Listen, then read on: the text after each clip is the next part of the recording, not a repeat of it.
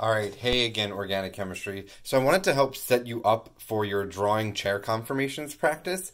There's actually a new type of notation that you're going to have to learn in this worksheet, and we're going to start using more of in the rest of this unit. But there's this thing here that looks kind of like a triangle. This is known as a wedge. And this means that I'm going to have a group up. Okay, it's very important to know that this wedge means up. And then we have this other one that looks like lines or dashes, and it's actually looking like a triangle dashes. This is known as dash, and this means down. That's all you need to know right now. So for example, look here. I have both of these are technically up. This is up axial. This is up equatorial, and we learned these in our notes. They're both up, so both of these are up. This one is down equatorial, and this one is up also equatorial.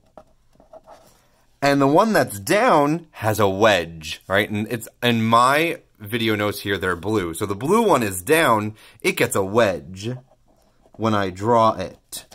Okay? We're going to be looking more at these dashes and wedges in this worksheet and applying drawing chair conformations and equatorial and axial positions.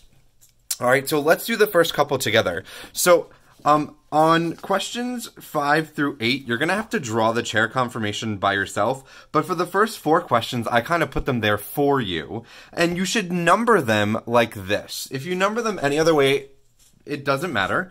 But if you want to keep it consistent and you want to know where you're going to put things, I would just number it like this. 1, 2, 3, 4, 5, 6.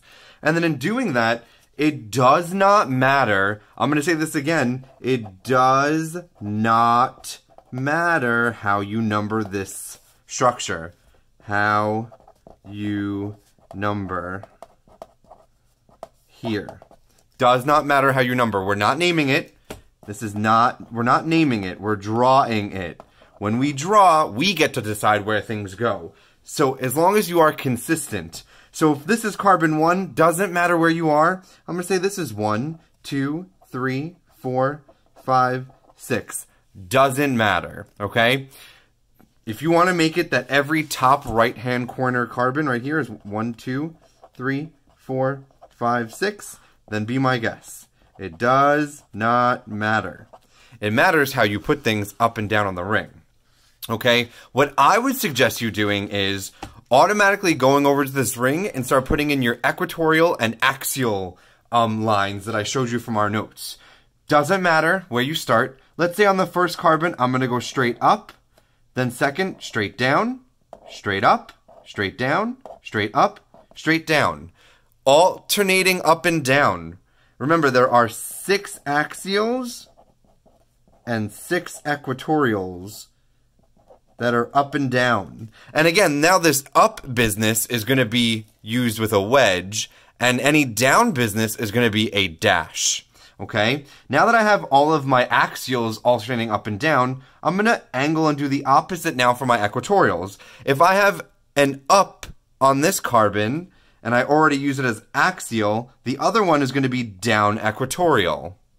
Then the next one's going to be up equatorial, then down equatorial, up equatorial, down, up equatorial. Everything is alternating.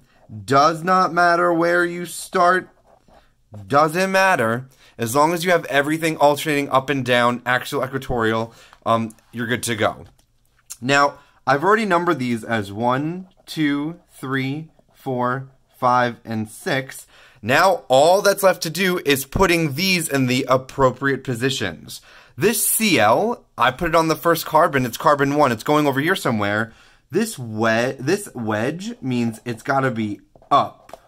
So if I look at carbon 1 over here, I have to find which of these substituents is up. This equatorial is down. This axial is up. So that means that Cl is up in the axial.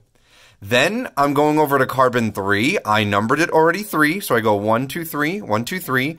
This OH is also up. This is a wedge, so it's up. So now I have to go over to 3 and say, okay, which of these is up? Well, equatorial is down on the third position. That means on the third position, OH is going to be put up and axial.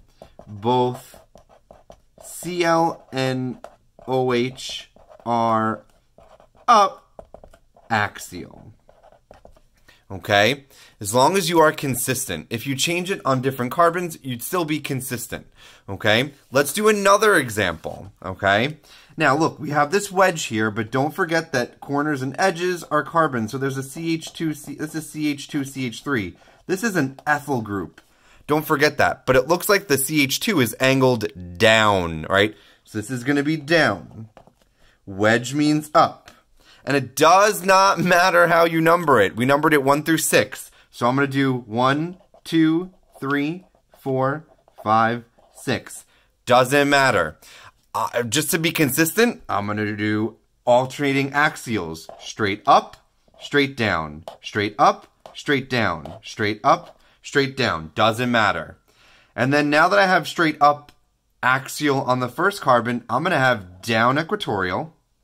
Then alternating, down equatorial, up equatorial.